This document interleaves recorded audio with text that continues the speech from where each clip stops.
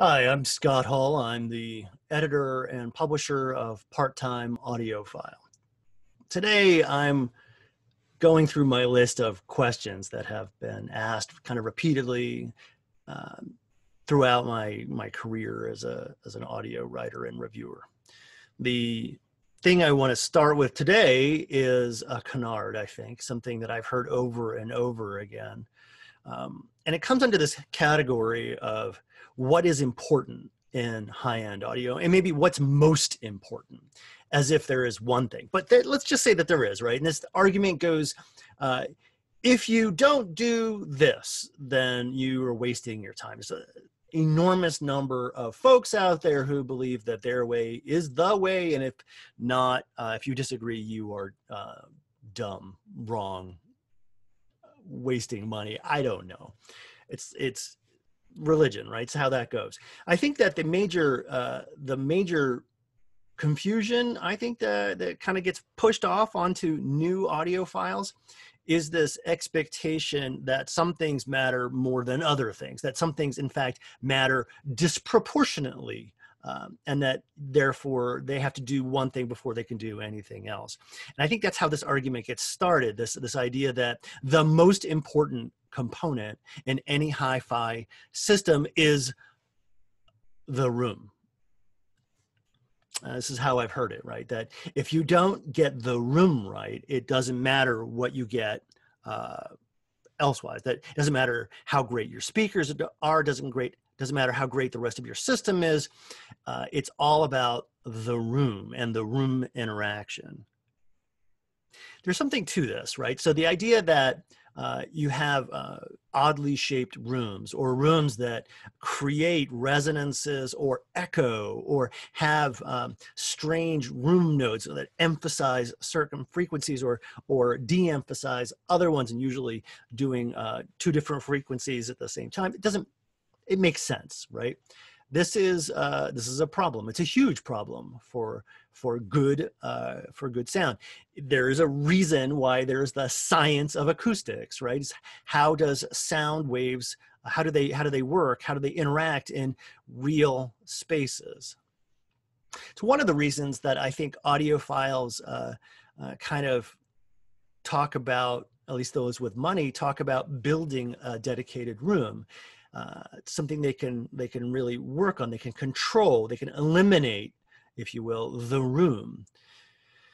So they'll maybe construct a room or find a room that has magical dimensions that keep the room nodes down to a bare minimum, that they'll set up bass traps and reflection panels and maybe even some side panels and ceiling panels, all in an effort to eliminate these unwanted acoustical artifacts, things that could alter or damage the experience of their high-end audio system. It makes sense. It's a thing, and I think that it's also kind of weird, right?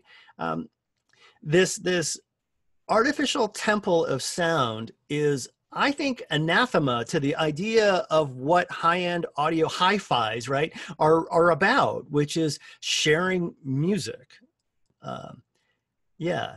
So if you're not actually doing this in relationship, that is, you're doing this on your own, that is, you've removed yourself to the sanctum sanctorum. This is your private space. This is the thing that you do. You've carved out of your world a space where only you can be, right? And the sound field that's perfect is right here. You can't move. It's odd. It's an odd thing to do. Now, there are people where this makes sense, right? They live alone. They're not married. They have no children, no pets. They just literally have this one thing that's for them, and that thing is high-end audio. So, fine. If that's who you are, fine. If high-end audio is that thing that you are doing to keep yourself sane, right? Maybe you're a doctor right now, maybe even an ER doctor in the time of the coronavirus. This is the place you go to be apart and be away and become sane, recharge. I get it. But for just about everybody else, come on, right? get out of your house, at least out of your sanctorum, and go be with people. Saying that now, let's remember we're in the middle of the plague, so post-plague season. But maybe you are trapped with friends and family, right? Or maybe just family. I think that music in living spaces is way more interesting and engaging and true to the hobby, right? When we go to a concert, it's not just me and whoever the performer is, right? It's friends and family. I go with people. So having that experience where I can actually have music with my friends, family, have it in my life, in my living room, I think that is way more interesting.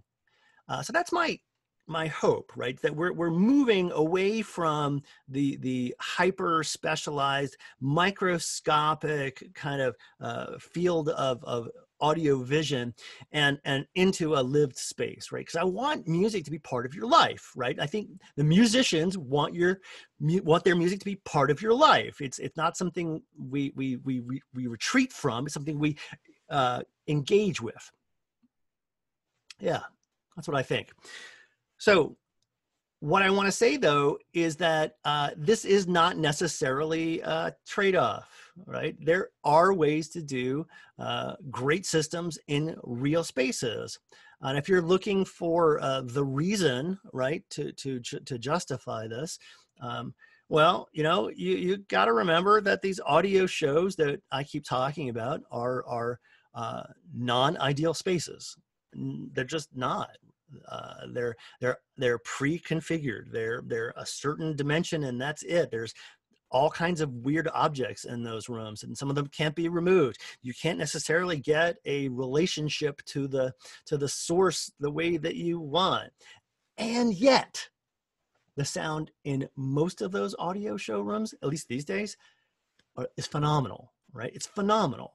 Even when the room is odd, you'll see people do something interesting with speakers. Even when the room is not ideal, right? You'll see somebody do something that will make this sound enjoyable, engaging, something more than what they had. And I kind of want to keep that reality in mind. Yes, your room is important, and yes, room treatments are relevant. I think that they may get overstated. I think that this is nowhere near the first thing I invest in when I look at buying a new system for a room or a space. It's maybe something I add later. I kind of put it in the category of tweaks. And the reason I do that is because I need the space to be livable, right? I can't go into my living room and rip out all the furniture and replace it all with panels and bass traps. I wouldn't stay married, and that room would no longer serve the original function, right? It would be something odd, something different, romper room for adults. I want to instead add to my lived space in a way that maybe makes a difference. But I would far rather have suboptimal sound that can be shared than have perfect sound that's only enjoyable by one. So that's me. Okay, so with that said, I want to then now move to, well, how would I spend my money? If the room isn't the most important thing, what is? This is very odd as a question, right? What is the most important thing? And I don't mean it in the sense of it's malformed or something, a question that that you're dumb for asking. It's just how do you approach it really depends on who you are.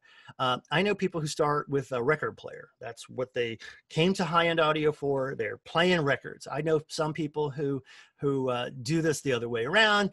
They have a loudspeaker in mind that they love. And personally, I'm of the latter camp, right? There are sounds that I love. And so I tend to look for systems that I can build that kind of make that experience more heightened.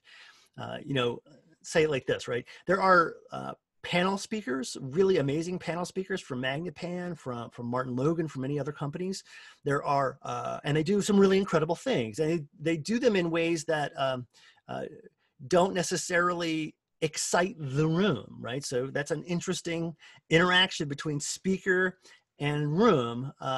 This particular type of speaker tends to be easier on your imperfect room. So that's one. Then there's horn speakers, right? Horn speakers like things from Volti Audio or Living Voice or Avant-Garde. These systems become works of art very quickly and very visually striking, which is pretty cool. They can also consume a lot of space, and that may not be cool, but there is something that horns do, right? It's very, very dynamic. So some people really gravitate towards that. And then maybe somewhere in the middle is the dynamic loudspeakers. And there are some loudspeaker designers that are doing some incredible work, right? Von Schweiker, Joseph Audio, DeVore Fidelity, Kef. These companies out there are pushing, I think, the state of the art in directions that are really interesting and can get you something that maybe I don't know, somebody else might not. So what I recommend is I ask your opinion about what you like. What is it that you're interested in? What kind of sound are you kind of aiming towards? There's no wrong answer here. There's no right answer, but there's no wrong answer here. So I just recommend you start with your loudspeaker. Find a loudspeaker that you like, and then find the amplifier that makes that loudspeaker sing. This is the I think next big investment. Your loudspeaker is one part, but it's like one part of a set, right? You can't just buy a loudspeaker and have it be awesome. It's the loudspeaker amplifier combo that really completes it, right? So a loudspeaker without an amp is nothing, right? A loudspeaker with an amp becomes a system. So I'm looking for an amplifier that makes my preferred loudspeaker awesome. And there's a lot of ways to do that too. So put that off to the side. So loudspeaker amp.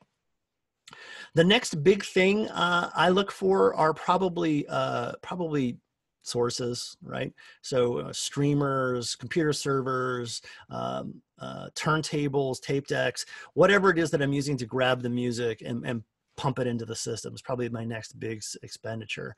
As an audio reviewer, I tend to need more in this than others, right? I spend a lot of time with digital audio converters, right? So I spend the vast majority of my listening with computer audio. So DACs are really high in my priority list. And then I kind of spend money however, right? So I may spend money on cables, I may spend money on power, conditioning, and distribution. Depends on where I live and what I'm facing with. The rack, all of that stuff comes out of that next set of expenditures. The thing that I think we probably miss the most, and you didn't even list it in my chart there, is the preamp. This is in many ways the heart of the system, right? And it's not just the volume control. It does do that, but it's also the connectivity points where everything comes into it. So a system can really fall down right at the preamplifier. I know a lot of folks are now moving to a digital only front end, like a DAC driving directly into an amp. And I think that's really transparent. It can be done really well. Especially if the DAC is designed for this. Many DACs aren't. They're just using the on-chip controls to do volume attenuation, and it sounds okay. But a good preamp can take a good system to greatness. I think it can, right? And this is maybe one of my little quirks. So I'm looking for a system that's really going to serve me and the needs and the interests that I have in the space that I'm going to try and drop it in. So the room in that list is kind of the background, but it's also the last thing I come back to. Is there something I can do to this room that would allow the say the bass to be louder, right? Or is there too much slap echo that I really need to do something with, or otherwise it's just too distracting? You'll have some kind of odd resonances. So there are things that could be done. but I do them last after the system is kind of built the way I want it to, and sounds kind of the way I want it to. So that's my feeling here. How I would look and spend my money, how I would approach building an audio system. I unfortunately do not subscribe to the room is the most important part of your audio system. Though that said, if you look around my listening room, I've got a ton of acoustic treatments in here that are designed to help me eliminate distractions so that I can make very fine discriminations. I'm an audio reviewer, not just an audiophile. So the system I listen to most has none of this stuff, right? It's much simpler, in fact, than my review system. I recommend that you guys try that out too. Just listen to music. Put music, a better system into your living room. Play with your turntable. Get your family and kids interested in LPs or listening to tape, especially now when we're home. Anyway, I think it's really cool. It's really fun. Your mileage may vary, obviously. And of course, I'd love to get your feedback. Feel free to go ahead and hit me up in the comments. Look forward to engaging more about this. I hope to see you soon. Visit parttimeaudiophile.com for more. All right, take care.